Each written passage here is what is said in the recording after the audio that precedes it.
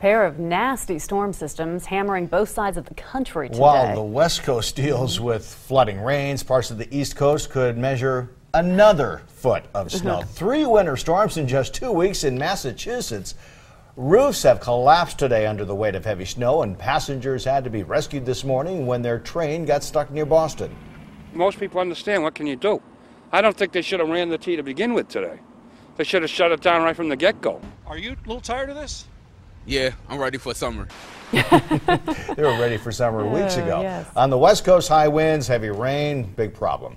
The wind is feeding a destructive wildfire in Northern California. The fire is now 75% contained thanks to all this rain, but the drenching storm now has residents worried about mudslides.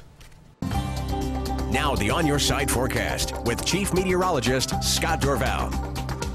Boston and southern New England have had 6 feet of snow in the last month. 2 of the top 10 snowstorms they've had of all time have been in the last 2 weeks. And they have 2 more storms lining up, and that may not be the end of it as well, as more snow could hit. Now, storms could go out to sea, and they can only hope, right? Because it has been a brutal situation there. But a lot of wind blowing in the west, had some wind damage up at Tamarack Resort yesterday. Wind gust to 93 miles an hour. That's 2 days ago, and all that heavy wind came on in. But things have settled back down, and they're skiing again in Idaho. Here in the Treasure Valley, it looks a little more spring-like out there with some showers developing. This looks spring-like. Look at the shower development. We're going to follow this thing as it slides along just south of the interstate there.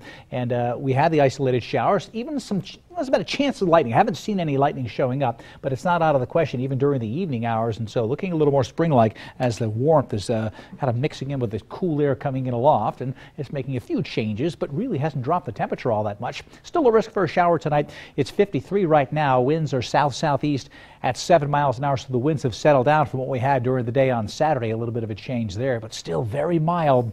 High temperature near 60 in Mountain Home. It was 60 in Twin, Ontario, Jordan Valley, 54 in Baker, so around 57 for a high in Boise.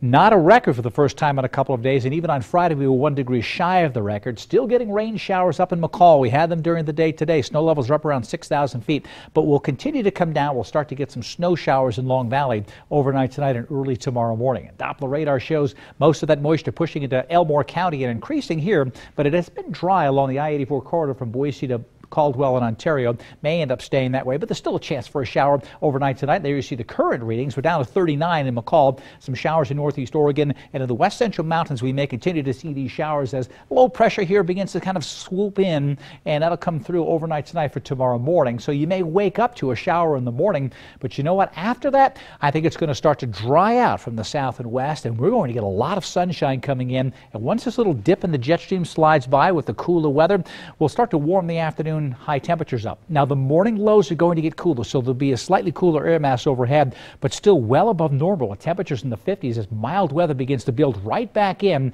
as the jet stream is just surging the moisture up here towards the Gulf of Alaska, but out ahead of it mild, and this time without the cloud cover. It'll be mild with some sunshine coming in as well. So here it is this evening, a chance for a shower into tomorrow morning. Still the chance for a shower nearby, but it may not rain at all in the Treasure Valley tomorrow morning. As we go through the day, we have a better chance of the clouds to break in the afternoon, although I still think we may be mostly cloudy. Look at Wednesday. If we get a little bit of fog, that's a possibility, but a lot of sunshine developing. And Thursday, the same story, more sunshine likely as this little weak system here slides on through during the day tomorrow, and behind it, that sunshine returns. And look at the end of the week. This really tells the story. High pressure blocking all the storms, bringing the mild weather in, the frigid air blasting down the coast, and so as storms come down and hit the coast, they develop, come up the coast, and bring snow to New England. They got a couple more at least coming in. 54 in Boise tomorrow, maybe a shower in the morning, but you know, it's just mostly cloudy skies with a little sunshine developing later in the day. 53 in Meridian, while in the west central mountains around 40 in Long Valley.